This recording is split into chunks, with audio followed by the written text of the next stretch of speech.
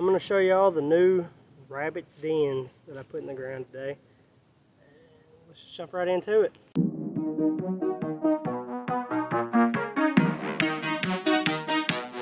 Thank you, Carter. Sweet dreams are made of these.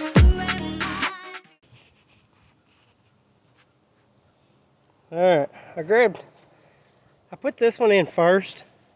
You got the den spot back there. You got an entrance bucket here, and then there's a tunnel bucket that connects them. The problem, here's the den. I went ahead and threw some alfalfa down there to get them in there.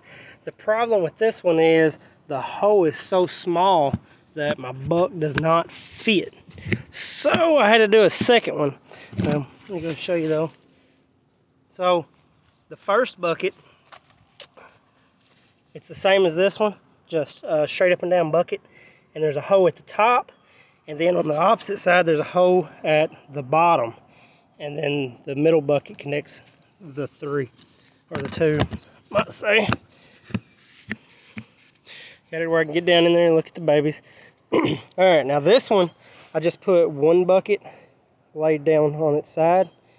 And I put a lid with a hole on the top. And then I ran it into this bigger one. These holes are a lot bigger. And of course the tote's a little bigger. So my buck can fit.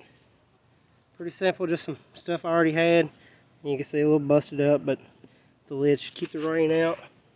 I put holes in the bottom of all of them. But anyway, that's my dens. Keep them out of the chicken coop and keep the chickens from getting the young.